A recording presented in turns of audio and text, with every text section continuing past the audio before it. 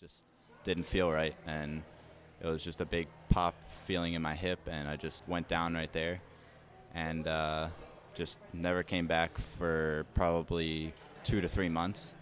And after a while, the pain just kind of went away, and I started playing again.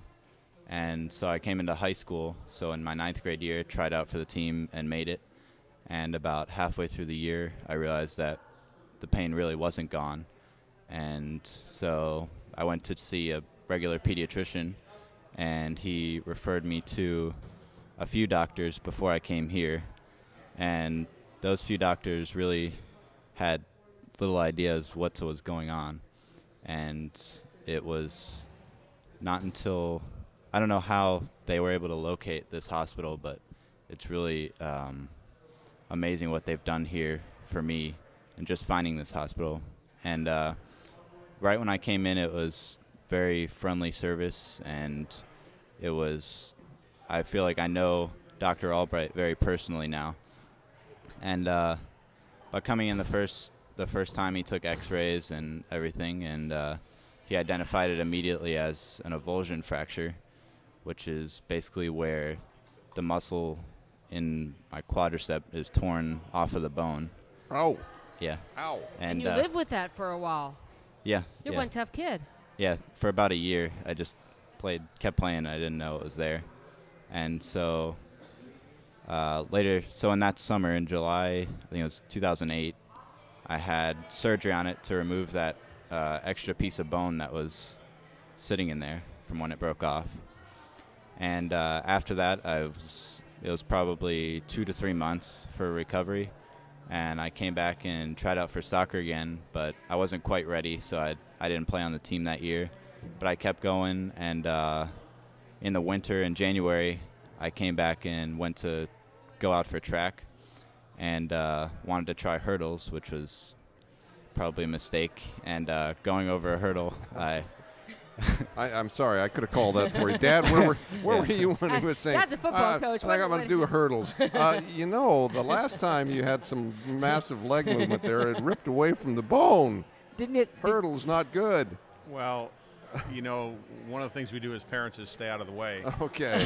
And that's probably, yeah, I know. Looking back on it, if I was that intelligent, I'd have an island in Tahiti somewhere. I know that's the strategy, because if you objected, then they're surely going to do it, right? So that's sometimes you got to pick your battles. Absolutely. It's an important story, though, Ryan, because we've talked a lot about small babies. We've talked a lot, and in fact, with Tamari, who's our hero here for the kind of the face of the end of our Radiothon this year.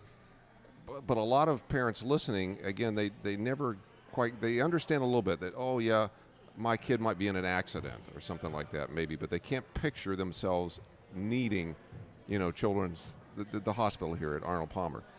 Because they're saying, my kid just plays sports, they're really strong and they're healthy, but something like this can happen, and it can happen to anyone, and it can happen to an athlete. Yeah, and they were the only ones that got it right.